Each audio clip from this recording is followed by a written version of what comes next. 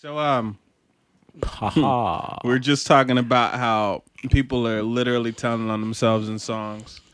We're listening to Who I Smoke, Rap Snitch Knishes from MF Doom.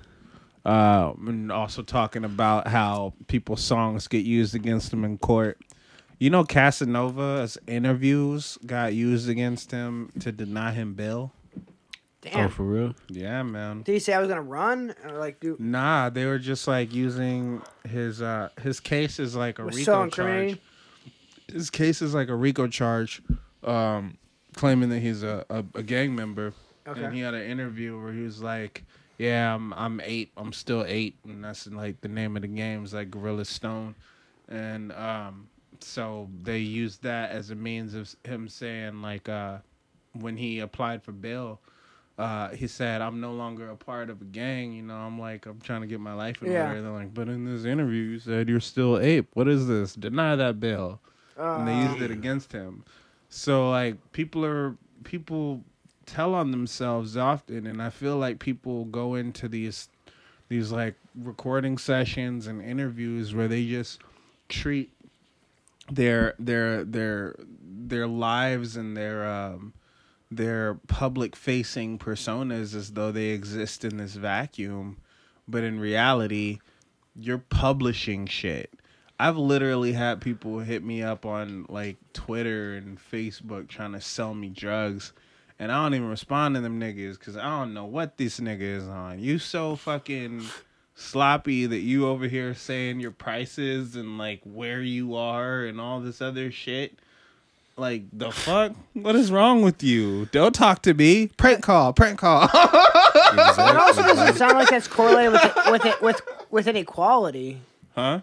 Like, I bet their shit isn't that good if they're... I mean, I don't give a shit if But it's anyway. the best shit ever. If you're selling it on Facebook, yeah. publishing your prices, what the fuck is wrong with you? I don't want to be that close to anybody that's looking at you. Exactly. Yeah, but I feel like at the same time, you could say some wild shit in a book and it not be... It's supposed to be different than the artist. Like, so what is the difference in, like, a verse and being like, no, that was just a persona. Like, Hulk Hogan was talking about, like, no, I said that shit as Hulk Hogan. Like, I don't have like... I'm Terry, and that was Hulk Hogan. Yeah, I was trying to be, like, that was that's- clearly a piece of shit. That's who Hulk Hogan is, and I'm not... Like, I'm me, and that's...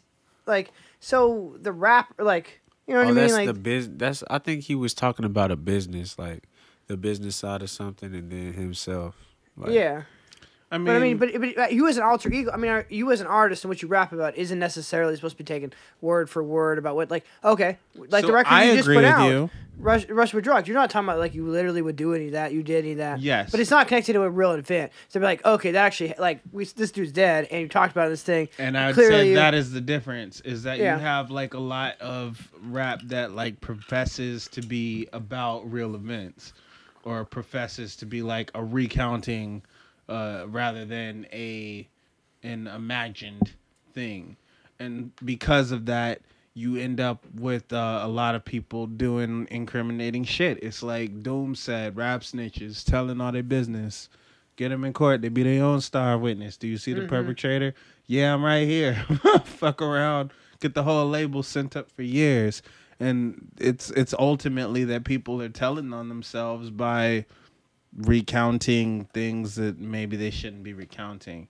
I'd say a good example of somebody that did it right, a couple of good examples rather, 50 Cent and Jeezy. I know we brought up 50 Cent earlier in the song Ghetto Quran, which was not a good example of not giving details.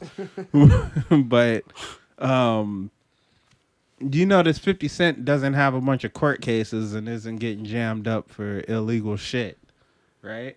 Yeah. And that's because he took the precautions to make sure that he didn't go into He's talking certain about details. shit being a lot of detail about shit he knew that he probably shouldn't be broadcasting that pissed off some people. Right. But not shit he actually did that would put him behind bars. Well, I mean, maybe, but not that ever led I think into he a learned a charge. lesson after that situation. Like flew a little too close to You the know? sun. I'm gonna Yeah. chill back here. Like, And then like Jeezy, he waited until like the statute of limitations was up to talk about certain shit. I always like the day after. No, really. He has an album. I think. Shit. What is? It's the crazy name to of talk it? to a lawyer, but like, okay, so if the album was recorded before the statute of limitations is up, does it work the same as if it was dropped after the? You know what I mean? No, there Like- was like I like- can't remember which I bet album like the it was. legality of. I can't remember which album it was. Can you please look this up? Jeezy literally made an album where he was able to like talk about shit in more detail after the statute of limitations ran out. Like literally.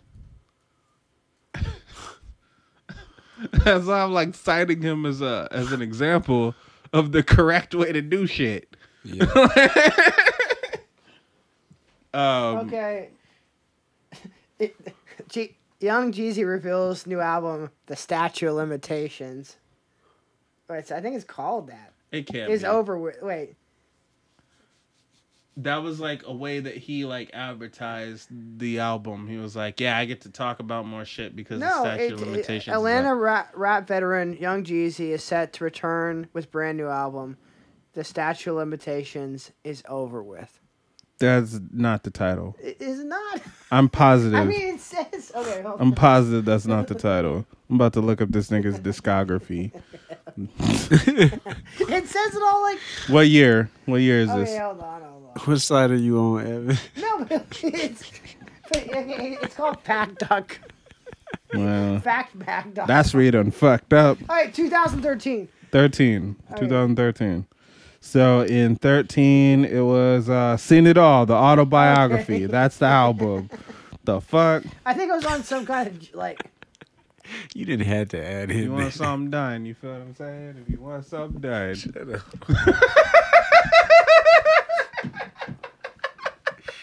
I cannot. All right.